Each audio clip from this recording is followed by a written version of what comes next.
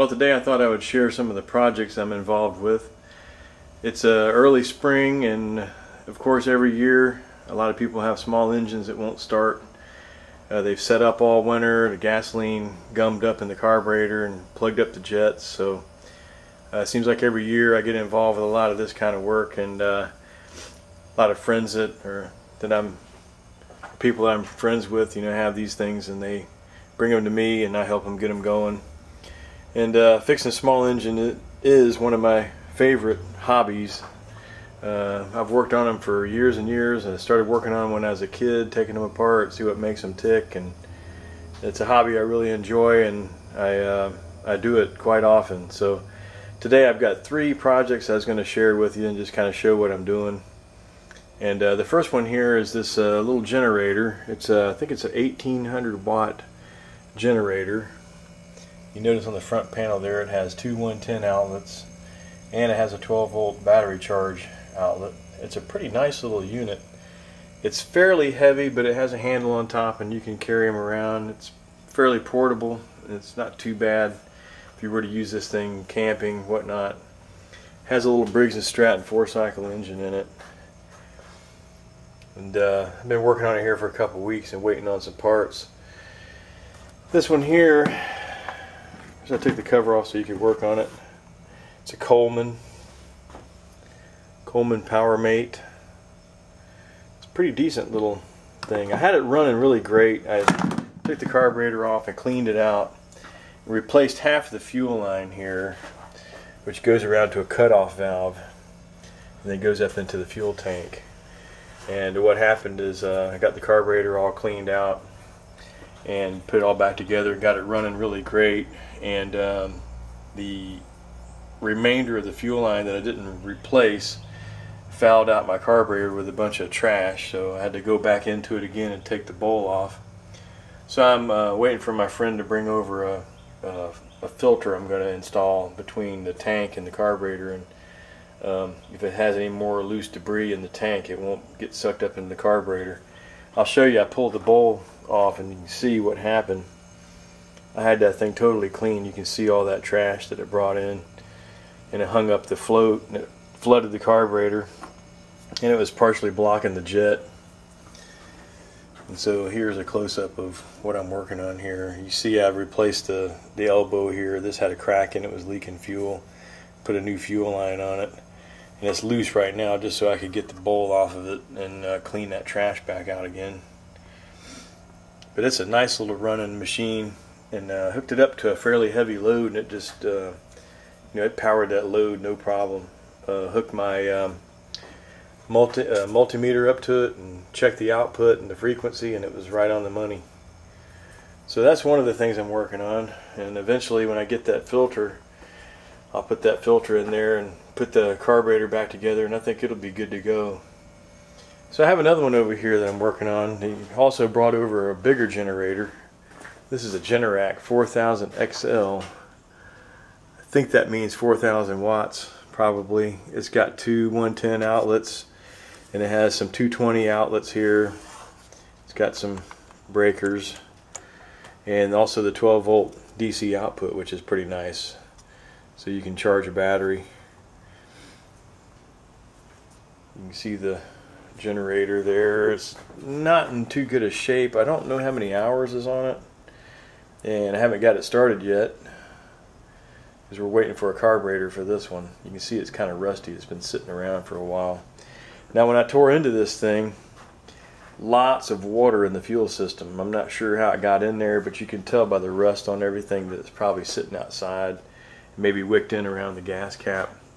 So I had to take the gas cap out and take the valve and filter out at the bottom of the tank, and totally washed the tank out. It had like half of it was full of water, so consequently it really screwed up the carburetor to the point where I really couldn't clean it out very good. And I told the guy that I was helping with this that it might be best just to replace it. Set it in the cleaner overnight, but you can see it has a lot of rust deposits on it. It was just slap full of water and corrosion. And so for about 90 bucks I think he bought a new one, and I'm waiting for him to bring it over so we can put it on and get it going. I think this one's going to run fine once we get probably a new spark plug in it and put the carburetor on it. And I've already cleaned out the fuel tank. I think it's going to be a pretty nice little generator. I'm not sure where he got it, but I think he said somebody gave it to him, and I thought that was a pretty good deal. Get a 4,000 watt generator just given to you. And you can see here it's already set up for wheels. You just put an axle in there and put some tires on it. Maybe something over here on this end. Maybe some sort of a handle, and you can have it on wheels, which would really be nice because this thing is too heavy to just carry. So that's that project. The last project is this funky little tiller. Check this thing out. It's a Troy-built tiller. I'm not sure how old it is, but I don't think they made these in quite a while. And the other reason I say that, it's got a little 2-cycle Tecumseh engine on it. Tecumseh made some 2-cycle engines. I've never seen one of the small little ones like this. Never worked on one of these, but I have worked on the bigger Tecumseh lawnmower engines. They made a few of those. You can see it's a Tecumseh.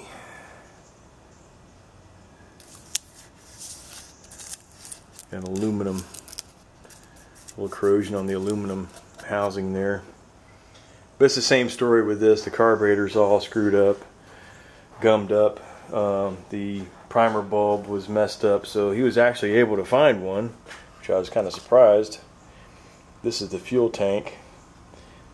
This is where it goes on the carburetor. It has a little air filter in there. It's just a foam one. I think I'll be able to clean that thing up. Has a little pre-cleaner on it.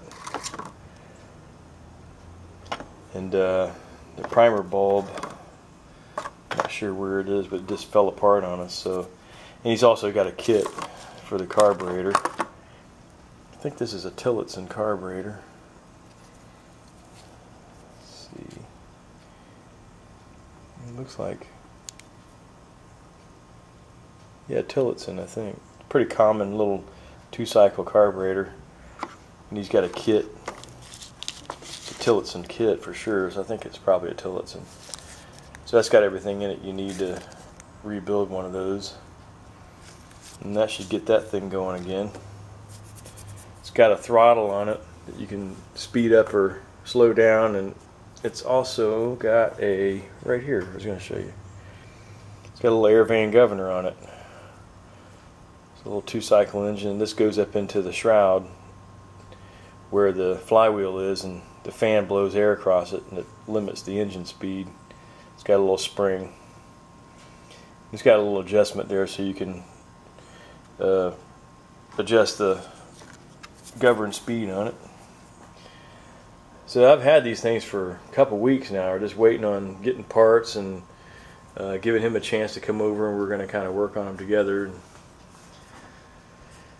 get these things put back together. Like I said, every single year it's the same story. A lot of people have small engines and they get gummed up because nobody runs them over the winter, nobody stores them properly, and it's where you get when you start out in the springtime and you want to get these things going. Carburetors are all gummed up and you have to pretty much clean them out and start over. But I don't mind because I enjoy this hobby. I've worked on probably thousands of small engines in my life. But so anyway, I just thought I'd share this video and show what kind of projects I got going, and I appreciate you watching, and stay tuned for some more videos.